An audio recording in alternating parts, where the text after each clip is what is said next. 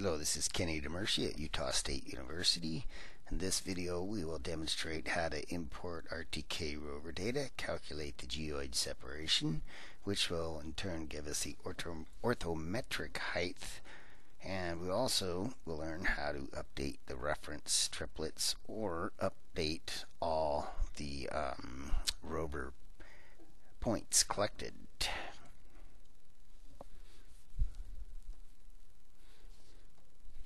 So opening LGO, and on this project we have already imported the base and Curtis Creek. Just double click. Yeah, we've already imported the base and applied the opus correction. So there's our base point. So we're going to import raw data, and I believe 0406 is the serial number for the rover. So we select that, import, go to the GPS tab. We see all of the data collected, some unusual point IDs.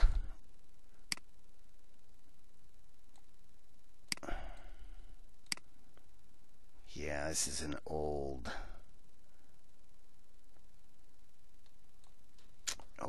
project, 2011. Alright, check every tab. Make sure the settings are as such. And you could, on this GPS tab, you could uncheck, which means these points would not be imported. Generally, I always import everything. So go to the general tab, select, make sure you select the project to assign the data to. Sometimes it defaults to an old project. So this is Curtis Creek 2011 GPS. We're going to assign it. And it warned us that there are some averaging limits exceeded, so we'll check into that. And if the data was on an external drive, we would save it to the C drive. This data happens to already be on the C drive, so we don't need to do that.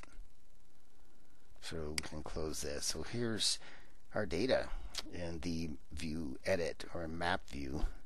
So all of our data, these red lines are GPS observation lines. If we right click and select graphical settings, we could actually turn those off.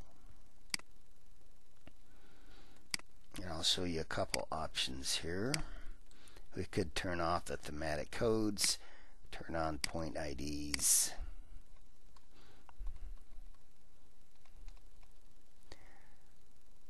And zooming. And one thing about LGO, it's not easy to move around. You have to move the sliders, the scroll bars to move around. The other thing you could do is the arrows, but you can't. It's a little awkward to move around in LGO. Also, LGO saves automatically. There is no save. Everything you do is saved. So if you screw up, you can do nothing. There's no undo, there's no save. You start all over.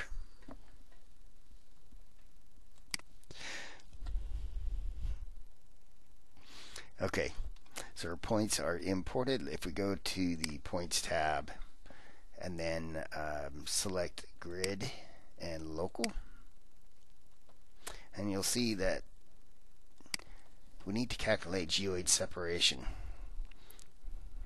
Right now this data is on ellipsoid height, which we don't want. We want it to end up on the orthometric height, that is approximate mean sea level.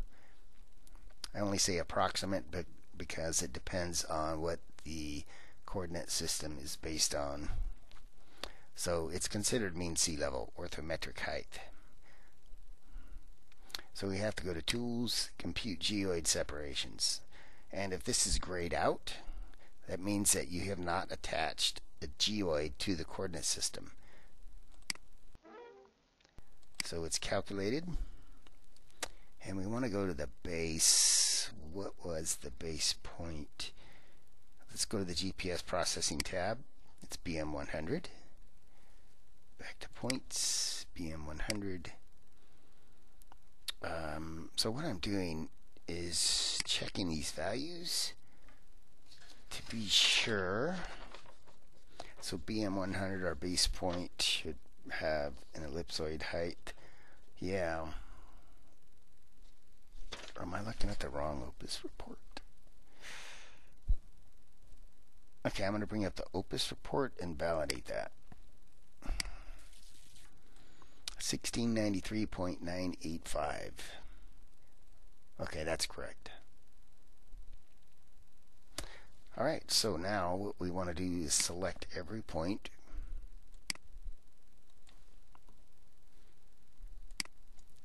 Right click, update reference triplets.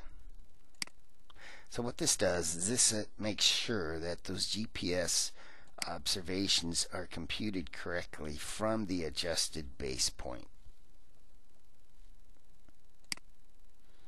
And it's telling me, yeah, there is a change that's been made, and I do want to apply it. Okay. So I always go back to benchmark 1693. Now we can go here to the View Edit tab. So everything's going very smoothly at this point.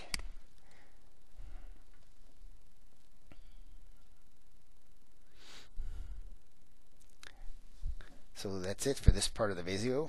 We have imported data, RTK Rover data.